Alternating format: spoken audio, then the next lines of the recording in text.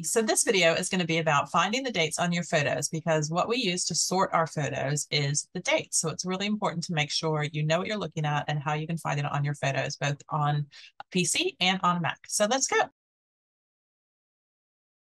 Hi, so I'm Allison Lee, and I run an academy called The Memory Curator, and I teach people how to sort out their photo mess, get rid of their photo stress, and get back to using and enjoying their photos so they can tell their family's story. So today we're going to talk about how you can find the date on your photos, because the date is what we use in my classes to sort out your photo collection. So you can bring together all your photos from across all your devices, you can get rid of duplicates, and you can sort everything into a nice organized collection that makes it easier for you to find photos and to use your photos to make things like photo books and slideshows and videos, and to create a family visual history for your family. But before you can do that, you have to sort out the mess so you can get rid of your stress and get back to using your photos for things that you enjoy. So let's talk about where the date comes from on our digital photos. The date comes from the camera that you take the photo with. So any of your cameras that you have has a timestamp in it that will write the time that the photo was taken onto the digital file that is your photo. Now, if you have an old camera where you actually had to manually set the date, or even if you have a new camera where you have to set the date, that is of course dependent on the fact that you set the date correctly. So a lot of my students will come to me and they'll say, oh, I didn't set the date on my camera, my DSLR, my mirrorless, and all my photos have the wrong date taken. So that does happen. And that means that we have to change the date at some point later in the process. But if you did set the date correctly, then anytime you take a photo, your camera will actually write into the image file, the digital file, the JPEG, or the raw photo if you take raw photos, they will actually write the date that you took the photo down to the second. And that is how we do a lot of things like compare photos to see if they're duplicates, or use photo organizing software to sort things chronologically. And it just makes this whole process so much easier. That information is part of what we call metadata, which is the data that gets written into your photos when you take a photo.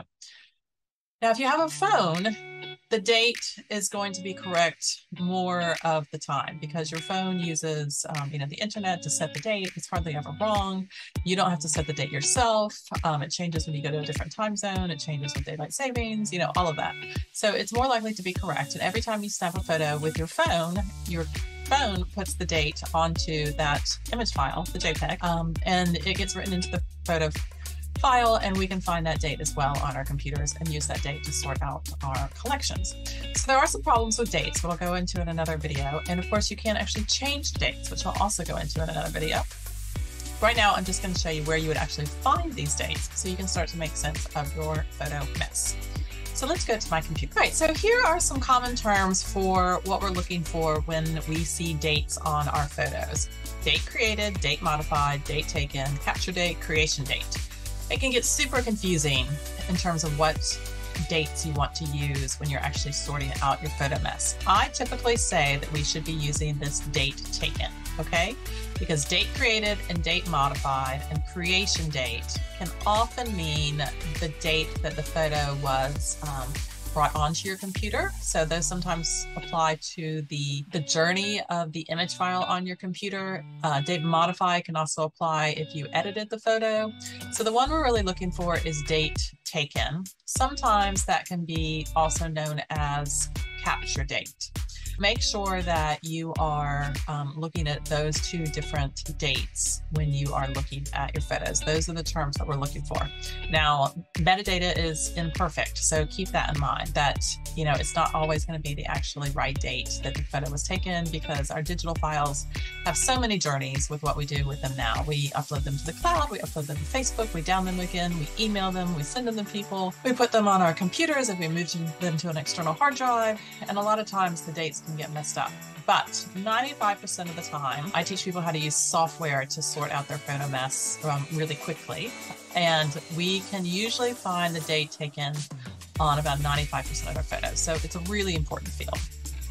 So this is how you actually find the dates on your photos. So I'm going to show you in two different platforms. We're going to go to the Mac first. If you are looking at your photos in Finder, this is often what you will find. If you're in your recents folder, and you go and you look for a photo, you will find it here, and you'll find, usually on a Mac, you will find date created. Now, Apple does not like you to actually see the date taken, which can be really frustrating. And then you'll see the date last open, so don't go by that either. If you highlight the whole thing, then over here you'll see some more information. So you'll see date created, date modified, last open, and you'll see here that this date created and this date created are different, right? This one is the 19th of October on a Tuesday. This one over here is the 6th of July 2021. So even that is inconsistent. So it is a bit more difficult to find your dates in Finder, which is why I often recommend that you use some photo organizing software. There's some free programs that will deal with helping you find the dates, or my favorite is, of course, Lightroom Classic, which helps you find the dates on your photos. And most of the time, Lightroom Classic will actually find the date that was taken, even if you can't see it here. So this is one way to find your dates in Finder. Another way is to look at your photos this way. So when you click on the little information, blue here, little information eye, you can see a lot more information. And so here, outside of, this is no longer in Finder, you can see the date time digitized and the date original. So this is actually the correct date because I know when this photo was taken.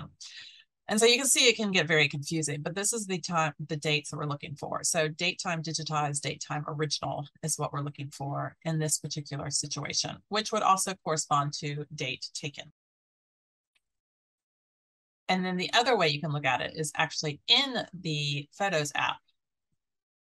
If you open up your photos, you can see that you will have this information over here when you click on the blue eye.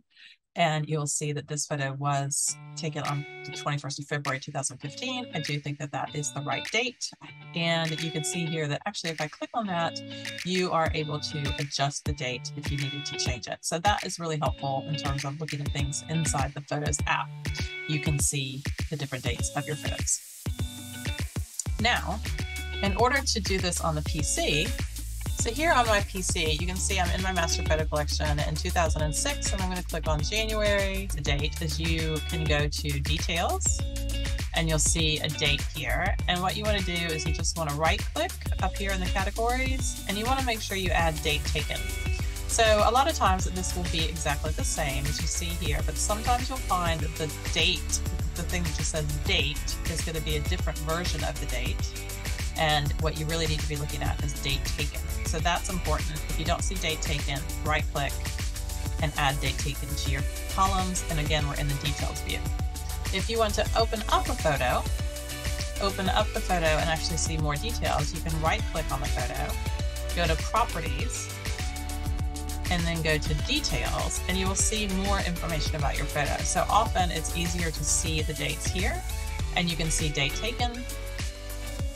And then if you scroll down a little bit more, you may be able to find some other dates in here. So here you say date created, which was this year, and that's not the right date. This was actually taken in January of 2006, which you can see here.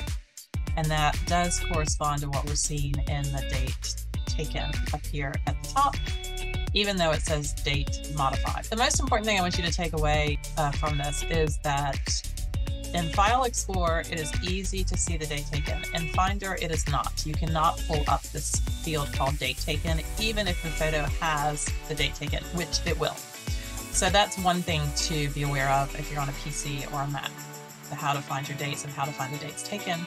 The other thing to be aware of is that you have all these different date fields, and the one we're looking for is date taken.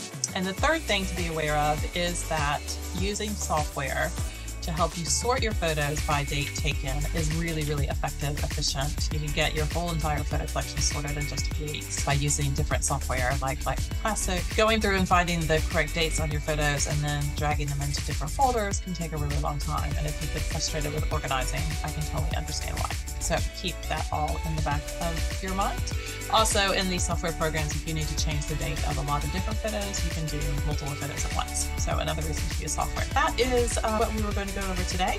Keep in mind, if you were looking for date taken, Don't get confused by the other dates on your photos, and use date taken to sort your collection if you like to organize it by years in a chronological order, or look into using some software, and I definitely teach software, so if you're interested in that, just click on some of the links below in the description. I would appreciate it if you would give this video a thumbs up, a like if you enjoyed it. That'll help me get my video out to more people, and I look forward to seeing you on the next one. Thanks so much. Bye.